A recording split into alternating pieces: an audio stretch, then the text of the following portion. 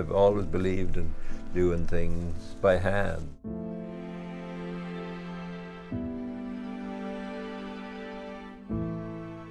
The more mechanical advantages you get, the less need you have to communicate with people. It dehumanizes the whole thing.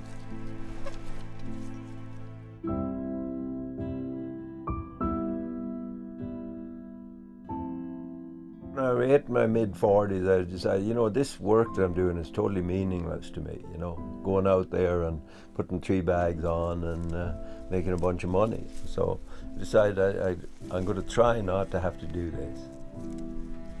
And that's when I decided to farm.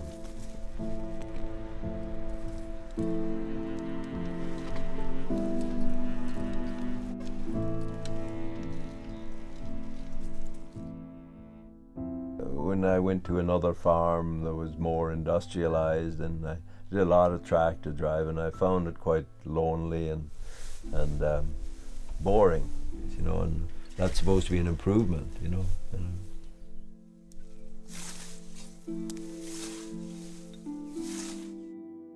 I figure working from the heart and working with a sense of freedom is, you gotta have the balance, eh? You have to have the discipline to get up in the morning. You have to be courageous, and you have to put up with discomfort and all this stuff.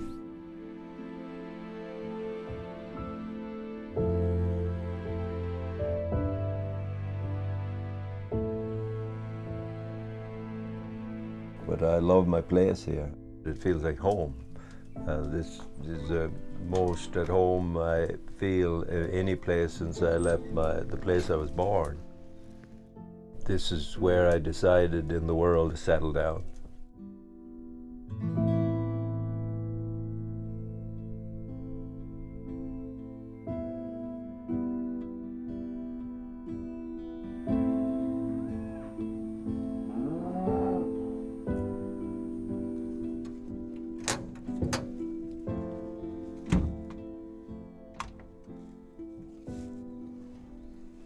Back in 1979, I traveled from place to place, and I carried everything I owned in it, and I had my canoe on top, and I didn't realize back then, but that was his last voyage when I come up here. Over the years, it accumulated a lot more books, and now it's known as a library. So.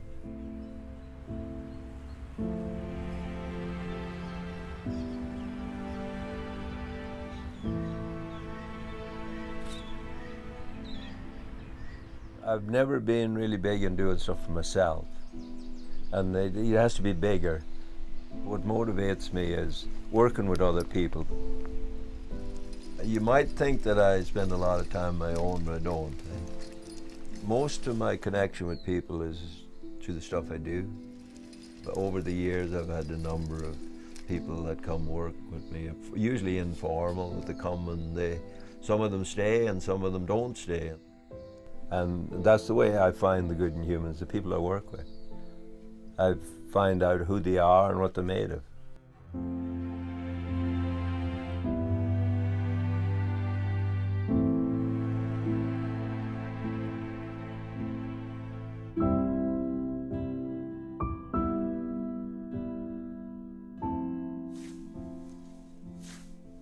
To me, the biggest tragedy is that there's people today that they don't know why they're alive. They don't know why they're on this earth. Is it to play computer games, or what? Is it for kids to get really good at mountain bike riding or something? It leaves people helpless, that it's all about fun, and what we do is fun.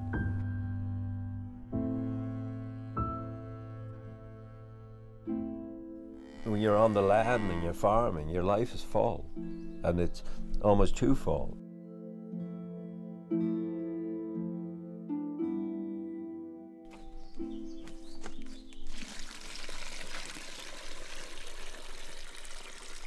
And the water, the purpose of the water is to clean out so it takes the fines out from grinding. And then otherwise it loses its abrasive power if you don't have it wet. Eh?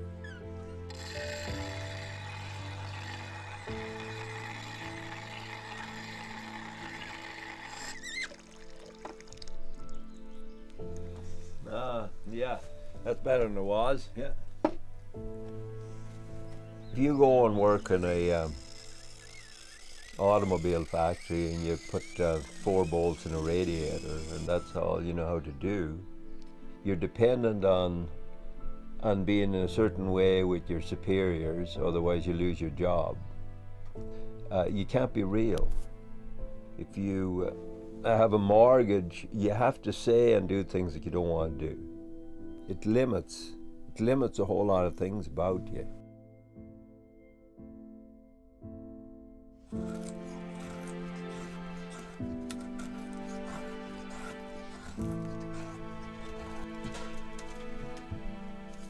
If I take a day off, that's probably the worst thing for me, because then I get to think.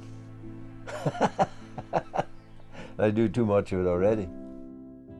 When I start sitting, then pretty soon, after about 2 days, I'm just waiting for the sky to fall. For me, action is a difficult thing, but it's also really necessary.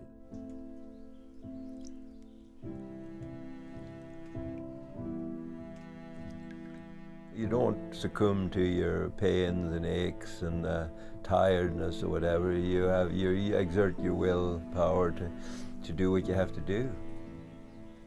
I got to be there whether I feel like it or not.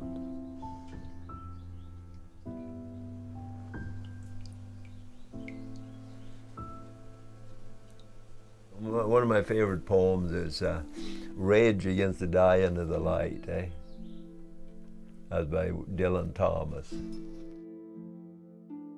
You're fighting, going down. And that's pretty much where I live, how I live my life.